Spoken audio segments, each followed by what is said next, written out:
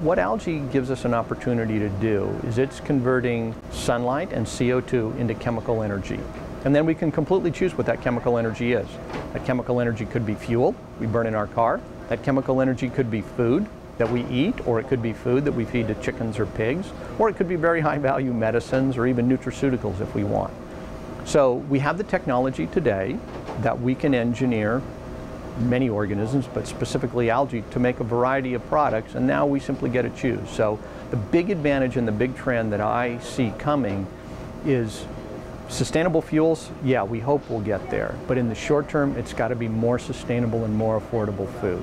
And this is true for everybody on the planet. And so we have both those opportunities here.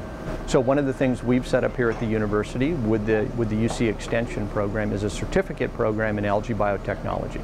So we teach students about algae, the sort of basic biology of it, the photosynthesis, the genetics, the diversity of it.